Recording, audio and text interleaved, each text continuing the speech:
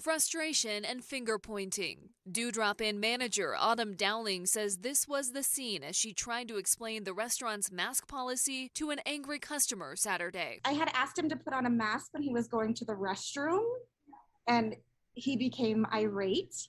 When he refused, Dowling says she asked his table to leave, which only escalated the already tense situation. Then he got in my face and was cursing at me.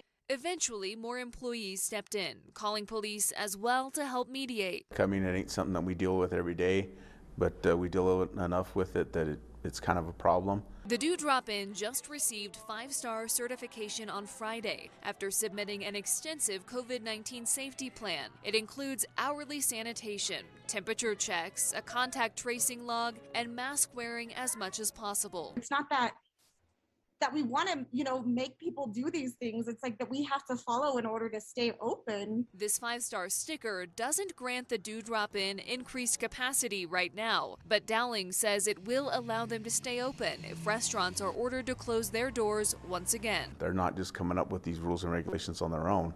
These are mandates that's come down from the health department. Pueblo Police Sergeant Frank Ortega encourages restaurants and bars to resolve COVID-19 related disputes on their own. If that doesn't work, he says it is okay to call police. In this case, they were issued a municipal harassment charge. They obviously need to go to court and make a determination if the judge convicts them on that charge, but they were cited for harassment.